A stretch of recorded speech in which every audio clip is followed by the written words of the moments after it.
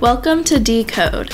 My name is Grace Erickson, and I'm going to answer the question, what is Headless WordPress?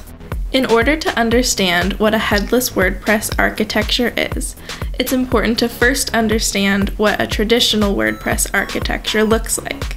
Let's compare both of these approaches. Traditionally, a content management system such as WordPress would handle both the front end and the back end of the website. Users typically interact with a traditional WordPress site like this. A publisher creates and manages content such as blog posts and pages inside of WordPress. A developer writes code to control how the site looks and functions using PHP and WordPress's theme API. WordPress generates the HTML page that is sent to the website visitor. In this coupled CMS architecture, WordPress is responsible for both providing content management capabilities to publishers as well as serving the HTML pages to the website visitors. Now, for Headless WordPress.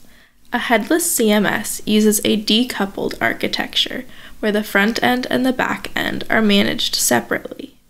Publishers still manage content in WordPress, but it is no longer responsible for generating HTML pages.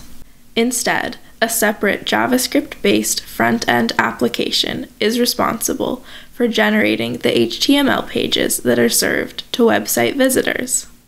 The front-end JavaScript app typically uses WP GraphQL, or the REST API, to pull the data out of WordPress and use it to render the pages of the website. Users typically interact with a headless WordPress site like this.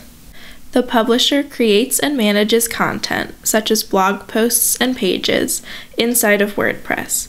This is the same as in a traditional WordPress architecture. The developer writes code to control how the site looks and functions using JavaScript, typically a framework such as Next.js, Faust.js, Nuxt, or SvelteKit.